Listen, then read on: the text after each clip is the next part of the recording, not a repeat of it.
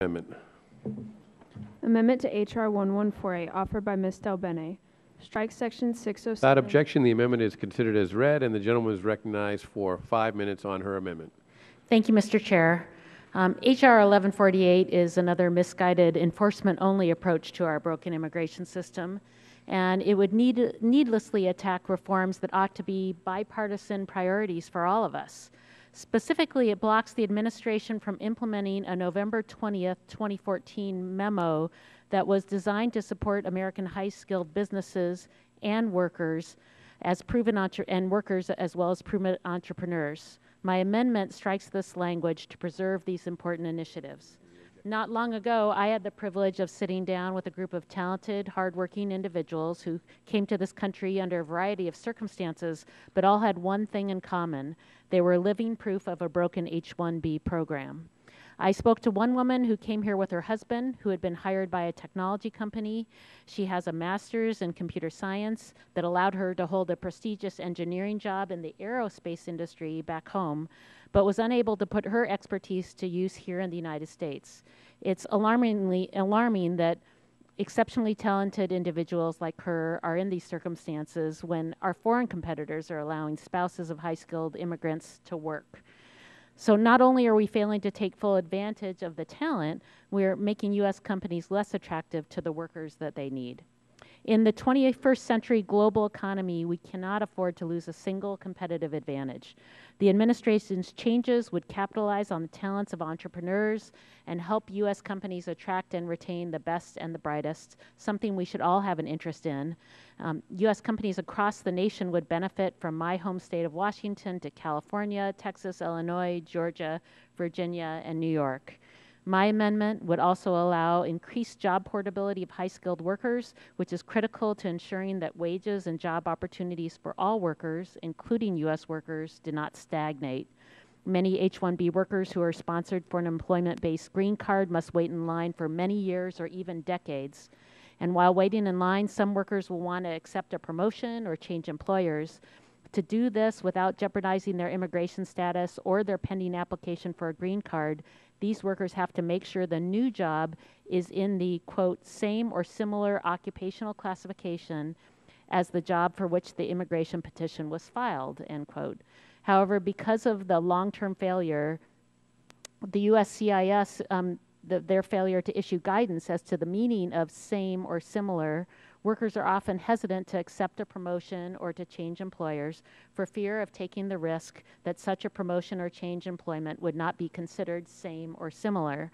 Instead, they remain in their current job long after they've outgrown the position. New guidance will help maximize the talents of such people and to raise wages for all workers. Finally, using the national interest waiver to facilitate green cards for accomplished entrepreneurs will create jobs and spur growth. The Immigration and Nationality Act permits foreign nationals who hold advanced degrees or have exceptional abilities in the sciences, arts, or business to obtain EB-2 immigrant visas. The statute allows qualified individuals to self-petition for a visa without an employer, but only if the government determines that doing so would be in the U.S. national interest. Neither the INA nor the implementing regulations define the term national interest, so DHS has significant leeway here. To help our country retain successful entrepreneurs who've already demonstrated the ability to create jobs and generate substantial revenue, the department intends to issue guidance pertaining to the circumstances in which it would be in the national interest for an entrepreneur to be able to self-petition for an EB-2 visa. Again, this is the kind of common sense reform we should be encouraging, not blocking. The changes preserved by my amendment are supported by both tech and venture capitalists. It's no secret that the tech industry hoped that the administration would have gone further on November 20th, but the memorandum that today's bill seeks to block is nevertheless recognized as a step in the right direction. For example, the National Venture Capital Association's president, Bobby Franklin, said, quote, "In the absence of a congressional action to fix our broken immigration system, we appreciate President Obama's leadership on this important issue by targeting solutions to help foreign-born entrepreneurs build their businesses in the U.S., President Obama has made clear he understands the important role the entrepreneurial ecosystem plays in our economy and is prepared to do all he can to ensure the U.S. remains the global hub of innovation, end quote.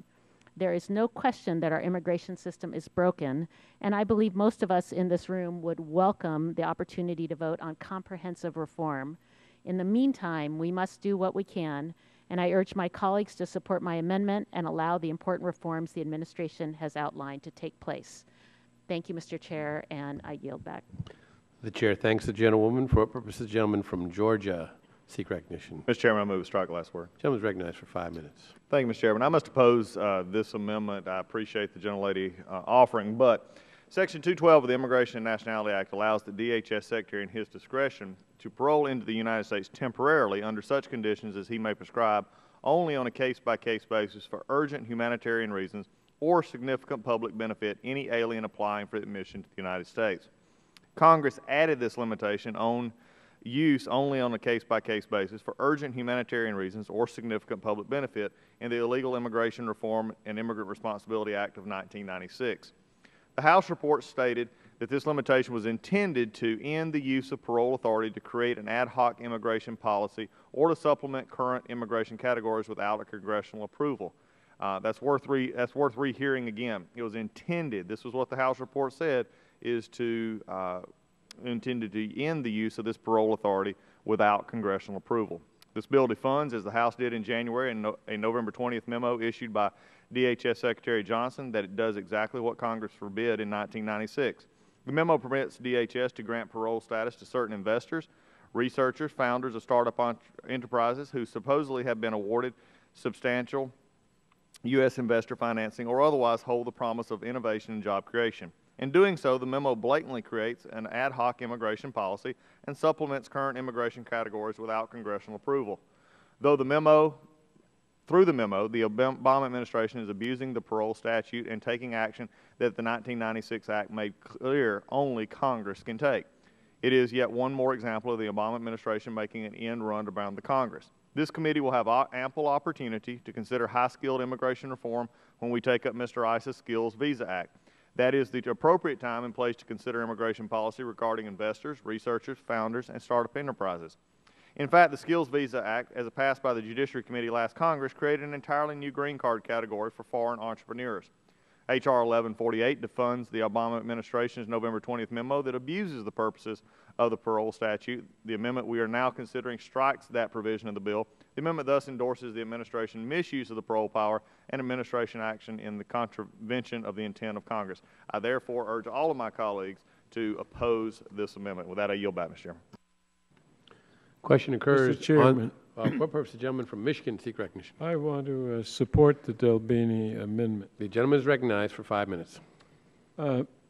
We have under discussion whether allowing the administration to implement its memorandum to capitalize on the talents of entrepreneurs and help companies attract and retain high-skill amendments. And my point in supporting it is that it will increase job portability for high-skilled workers to better protect American workers. What's wrong with that? I think it's a great idea. Many H-1B workers who are sponsored for an employment-based green card must wait in line for many years, and I hate to say it, even sometimes more than 1 decade. Who wants that? While waiting in line, many workers will want to accept a promotion or change employers, and in order to do so without jeopardizing their immigration status or their pending job application for a green card, such workers must ensure that the new job is in the same or similar occupational classification as the job for which the immigration petition was filed. Now, I think this is a bit too much. I compliment the gentlelady on her amendment and urge its careful consideration by every member of the committee, and I yield to the gentlelady from California, Ms. Lofgren. I thank the gentleman for yielding. I listened carefully to what my colleague from Georgia said about parole, but I think it's important to note that what is the bill would do is far broader than the parole issue that he referenced. It would appear to eliminate anything, including those efforts being made subject to rule from going into effect. And let's just talk about what the practical effect of some of this is. One of the things that is definitely in the weeds but important is OPT, optional practical training. That is proposed to be extended in time as part of a connection with graduate and postgraduate education in STEM fields. Why is that important? I'll tell you, recently I was out in Silicon Valley, my home, and I think the original thought I had when OPT was extended for STEM PhD recipients was that it would give time for the very messed up H-1B process to unfold. But what in fact had happened for a lot of these hotshots was that it gave them enough time to line up their venture capital and found their companies that then created jobs. And that's an important thing. This bill would prohibit that. I can't believe that that's something that we would want to do. It's definitely not in the national interest to do that. It's been much celebrated that the spouses of H-1B visa holders under the memorandum are permitted to accept employment. Why is that important? Well, for two reasons. One, because of the backlogs in permanent residence visas in some categories, you can have someone in an H-1B visa category for many, many, many years. And while those many years of waiting for a visa number to come up are going on, the spouse is unable to work. Well, that's not competitive. I mean, there are places in other parts of the world where spouses are permitted to work, and I'll tell you, you've got some hotshot has options. They don't have to work in the United States. They could work in other countries. So we've got to be competitive, and what the administration has done is to make us more competitive for top talent internationally. This bill would prohibit that, and I don't think that is a good thing for the country. So these are some specific examples of what has gone well. It's obviously it's not everything we need to do. Only legislation can do that, but there are some significant improvements that were made in the high-tech arena. This bill would undo them, and I think that would be a mistake. And so I thank you, Mr. Conyers, for yielding, and yield back.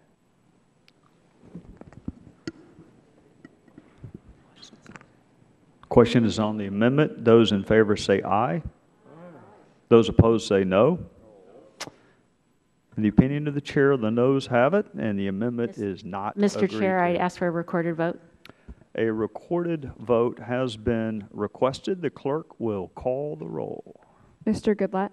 Mr. Goodlatte votes no. Mr. Sensenbrenner? Mr. Sensenbrenner votes no. Mr. Smith? Mr. Shabbat? Mr. Shabbat votes no. Mr. Issa? Mr. Forbes? Mr. King? Mr. King votes no. Mr. Franks? Mr. Gomert? Mr. Jordan?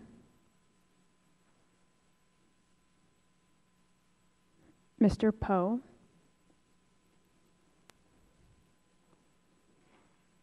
Mr. Chaffetz? Mr. Marino? Mr. Gowdy? Mr. Gowdy votes no. Mr. Labrador? Mr. Labrador votes no. Mr. Farenthold? Mr. Farenthold votes no. Mr. Collins? Mr. Collins votes no. Mr. DeSantis? Ms. Walters. Ms. Walters votes no. Mr. Buck. Mr. Buck votes no. Mr. Ratcliffe. Mr. Ratcliffe votes no. Mr. Trott. Mr. Bishop. Mr. Bishop votes no. Mr. Conyers. Aye. Mr. Conyers votes aye. Mr. Nadler. Ms. Lofgren. Ms. Lofgren votes aye. Ms. Jackson Lee. Mr. Cohen. Mr. Johnson. Mr. Pierluisi. Ms. Chu. Mr. Deutsch. Mr. Gutierrez. Mr. Gutierrez votes aye. Ms. Bass. Mr. Richmond. Mr. Richmond votes aye. Ms. DelBene. Ms. DelBene votes aye. Mr. Jeffries. Mr. Jeffries votes aye. Mr. Cicilline. Mr. Cicilline votes aye. Mr. Peters. Mr. Peters votes aye. How was the gentleman from Texas recorded? Not recorded. The gentleman from Texas. Mr. Poe votes no. Gentleman from Pennsylvania. Mr. Marino votes no. Gentleman from Florida. Mr. Deutsch votes aye. General Lady from Texas. Ms. Jackson Lee votes aye. Gentleman from Texas. Mr. Gomert votes no.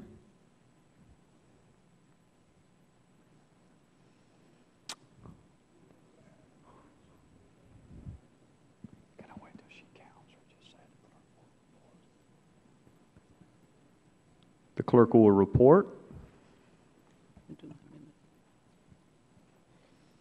Mr. Chairman, 10 members voted aye, 15 members voted no. And the amendment is not agreed to. Are there any other amendments?